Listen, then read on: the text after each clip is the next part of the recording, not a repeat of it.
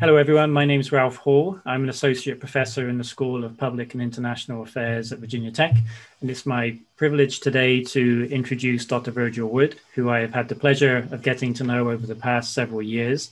Dr. Wood is a church leader, educator, civil rights activist who has committed much of his life's work to the struggle for economic and spiritual development among the nation's disadvantaged. He is an ordained Baptist minister and has served churches in Rhode Island, Massachusetts, and Virginia for over 50 years. For over a decade, Dr. Wood served with Dr. Martin Luther King Jr. and was a member of his national executive board of the Southern Christian Leadership Conference and coordinated the state of Virginia in the historic March on Washington back on April 28, 1963. So with that, I will pass over to Dr. Virgil Wood, who may say a few remarks about the images that are currently displayed on the screen. Yes, thank you so much. I'm so blessed to be here and to be a part of this. The left-hand top is Ralph and I with Martin in 1965, and Ralph has just posed a question to Martin. To the right is welcoming Martin to Boston. And the scene there with myself and Rosa Parks is that Miss Parks was receiving an honorary doctorate that day. And to the right is my wife of 70 years and Mrs. Parks. And we have had the privilege of continuing Mrs. Parks, the work we did with her, actually, before we joined with her in it, our work in Boston, where we were involved in saving every child in the ghetto. And I'm going to tell you something, our work with teenagers and their families, welfare mothers, street corner homeless people, all of that. God used us, and he used that work to transform the lives. And that's why my wife and Mrs. Parks literally grinning at each other. And the work we do out of that is called Saving Every Child on Planet Earth. Seek hope, and you'll hear more about that later.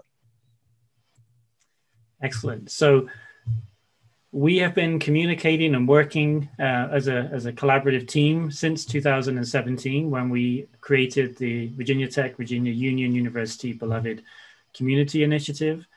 We ran an essay contest back in 2018 for high school juniors and seniors. And you can watch a video about that if you like outside of this presentation. And what we're going to do today is talk to you about a new version of the essay contest. And I'm going to pass back to Dr. Wood, who will say a few remarks about the genesis of this contest. As you look at these different presentations, you will understand why South Africa got it wrong after the American Civil Rights Movement got it wrong. It's not enough to change players. When you just change players, you don't get a new play. You got to change the playbook. What South Africa did, it simply changed the color of the faces of the players. And I think Nelson Mandela was keen to avoid bloodshed, and therefore he did not create the change of the playbook. And I'm not critiquing or criticizing him. I'm simply saying that the lesson we have never learned, Judaism never learned that lesson of why Jesus was the genius of Judaism. And even now, Judaism doesn't understand the genius of Judaism still is Jesus, but they didn't embrace it. But all I'm saying is Jesus changed the playbook. Every other human institution just changes the faces. That's not enough. You got to change the playbook. And then it doesn't matter what color the players are. They will play according to the playbook. And the name of the playbook in all of the religions and cultures of the world is Jubilee, love, beloved community, beloved economy, systematized. You will see why Daddy King is really the name that people need to understand when they talk about Martin Luther King. The Martin Luther King legacy started in 1899, although Martin was born in 1929.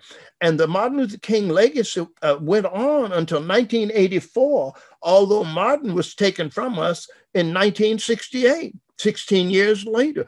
And then his mother was assassinated in 1974. All of that's in the story. You need to know the story of why Daddy King at 12 years old almost got lynched and said, I will never stop hating white people. And his mother said, Martin's grandmother, Daddy King's mama, Miss Dealey, said, you must never do that. You must never hate people. And there he was after the death of his son going to see George Wallace and saying to George, you are my brother. Whether I'm your brother is irrelevant. You are my brother. I've come to tell you, I care about you. And George Wallace, and prayed for him.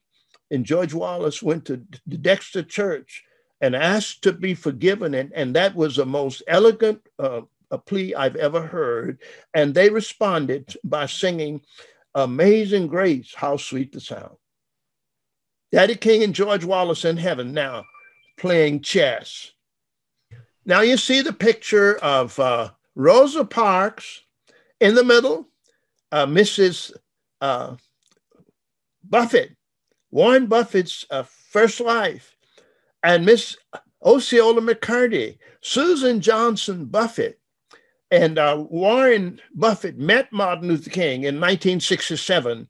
I believe it was at Grinnell University. I'm anxious to find out from Mr. Buffett what connection there might be to the time they met Martin Luther King in 1967, and the fact that he has challenged the wealth holders of the world to join his pledge and give away all of their money, put their money to use investing in the healing of the soul of nations, and especially America. Here you see on the right, many people won't know that this is Sam Walton. In the middle, Senator Russell Long of New Orleans. And to the left, my dear friend, Louis Kelso, the economist who gave us the economic system that combines the best of capitalism and the best of socialism. We call it neither capitalism nor socialism. We call it the beloved economy. And it is where capitalism and socialism have a streak of compassion. And when President George W. Bush talked about compassionate capitalism, the cynics in the nation made fun and poo-pooed the idea. He was right. If we find the compassion that's in capitalism and find the compassion that is within socialism, marry the compassion of both and let the other stuff go. And then you got the beloved community economic systems. And that's what we're working on. There is in Galveston County here in Texas, in the city of Galveston, where the Juneteenth movement got underway, and in Hitchcock, Texas, where a young man, one of our colleagues, Mr. Collins, Reverend Samuel Collins and his wife purchased an estate that had belonged to a former Confederate general who settled there. His name was Henry Martin, and it's the Stringfellow Orchards that Mr. and Mrs. Collins purchased, and it will become a companion to the Deep Woods Memorial Cathedral, one in Virginia and this one here in Texas. And the house you see is the original house of the plantation. And to the right of that, you see the old barn there. And within that plantation, there will be 9 to 13 worship trees that will carry the message of some of the ancestors in our essay profile. For example, there'll be one tree that will bring together Daddy King, George Wallace, and John Lewis. And at that tree, there will be a message, and there'll be flowers at the base of the tree, and there will be an app that people can go on. They go to the tree where they will feel the legacy and hear on their app an explanation about this connection, and they will hear a song that encapsulates that message. And guess what? They will be able, there is a new technology that's not even on the market yet, by which somebody can be at that tree where one of the 32 people were taken from us in the massacre at Virginia Tech. Somebody's at a tree that represents one of those specific people. There are people hundreds of miles away will be able to be a part of a gathering, a presencing of the legacy of that person at that tree with the flowers at the base of the tree. They are back home wherever they are. Some might be in California, some may be in Illinois, some may be in Georgia, wherever they are. They will be present through this technology as though they were at the tree. They will be able to visit that tree through this technology, and we will be able to share with people very shortly about that.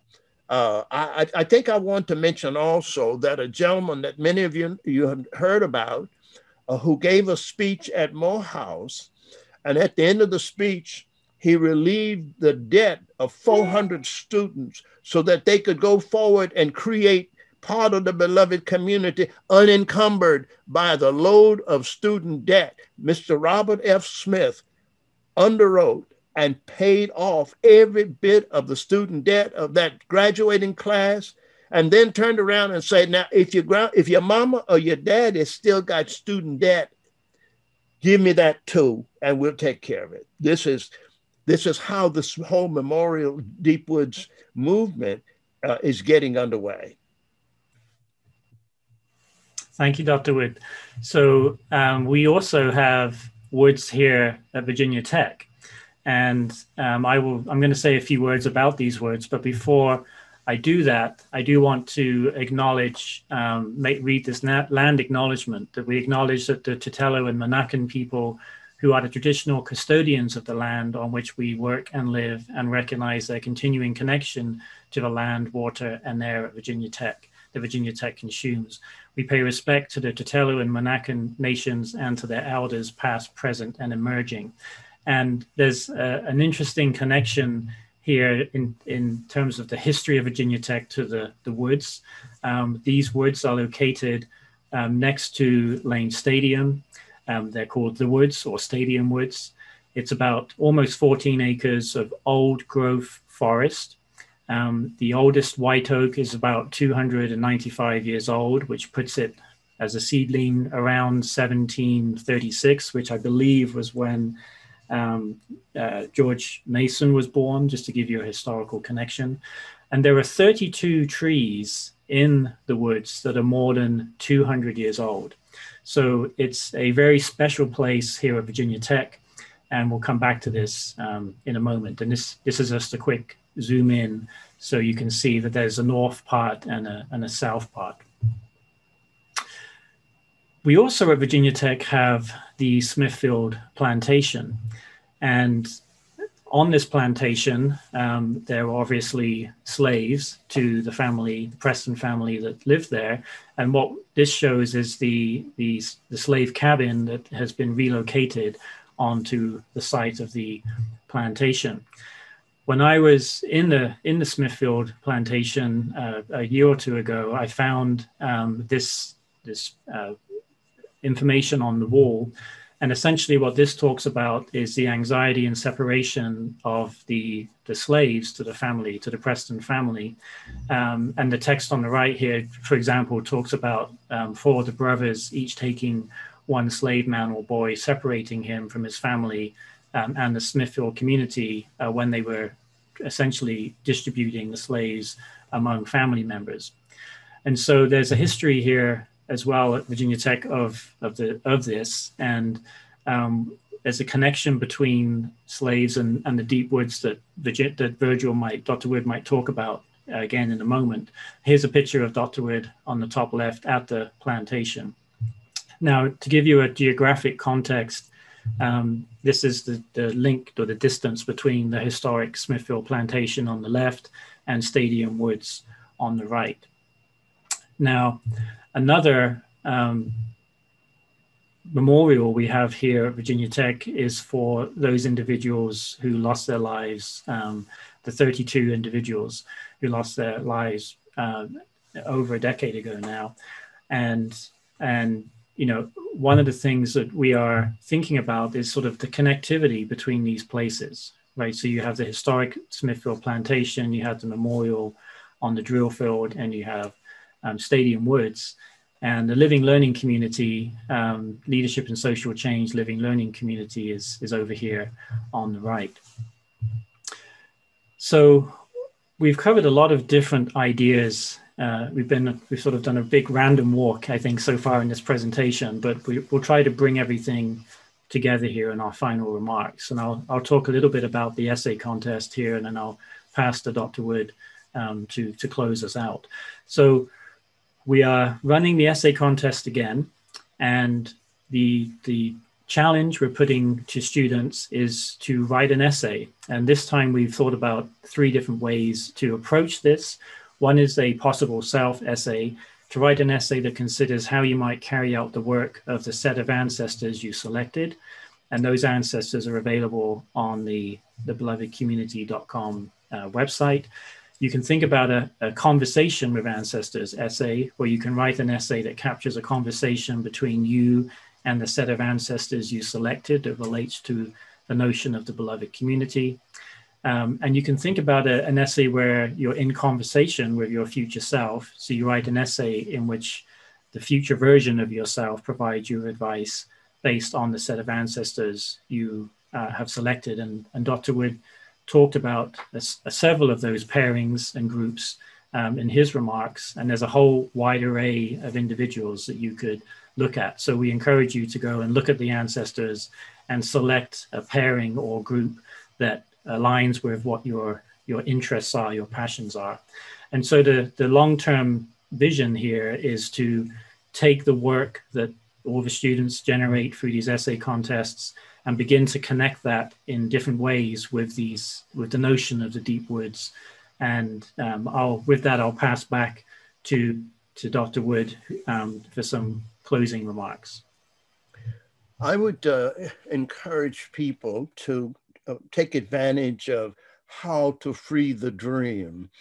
And in my book, I have a partner doing the dream, Free the Dream, a Martin Luther King's dream, but it was also Joseph's dream, and that story of Joseph and his brothers who sold him into slavery.